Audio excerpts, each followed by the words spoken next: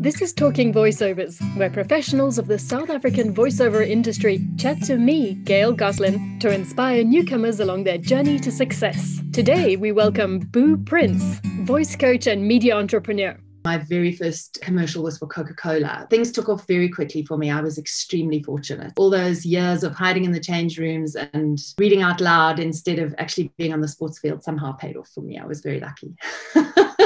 And being a DJ does not make you a voiceover artist. And equally, being a voiceover artist doesn't make you good on radio either. I'm very anti the pay-to-play sites because I do not feel that they work in artists' interests whatsoever. You need to really take into consideration what your time costs, because this is one of the mistakes that I see so many artists making, is that they chase jobs which are worth like $100, but they'll spend 2 hours auditioning for a $100 job. It's such a waste of your time. You would do better spending that time doing something which is actual marketing for your business. I work very much on building relationships. You then know that they actually want to hear from you. Your best client is a repeat customer. If you behave professionally and you give your clients a really good and quality experience, they typically come back. No, I would never, ever, ever work cheap. The only person you're screwing at the end of the day is yourself. Because in the long term, if you're working for $100, you become known as $100